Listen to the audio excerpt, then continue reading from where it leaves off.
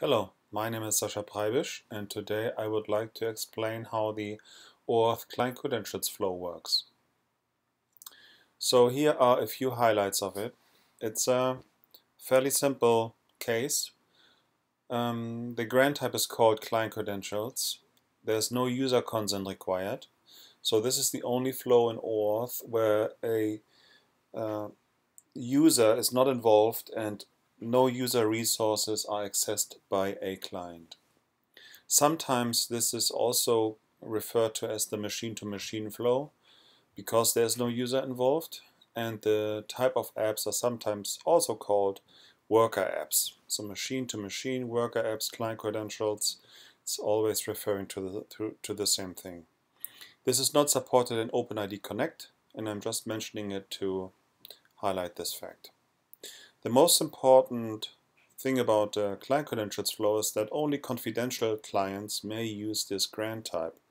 So a confidential client is a client that is able to maintain a secret.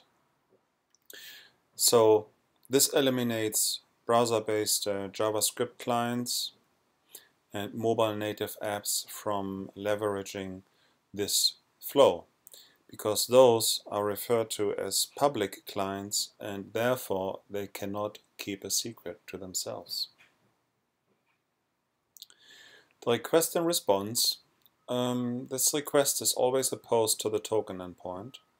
It's always form URL encoded, and the authorization header includes the base64 encoded client credentials. They can also be placed in the request body if that is preferred. For some servers, at some authorization servers, you have to specify how your client is presenting the client credentials, and depending on that, you'll either place them in the authorization header or as client ID and client secret in the post body. The only required parameter is grant type equals client credentials, and scope is optional. And the response will include the access token, token type, the expiration time or the lifetime expires in, this would be 300 seconds, and the granted scope. And that's it. It's pretty straightforward. Typical use cases are things like a client is requesting a list of available flights. This is like a flight catalog of an airline.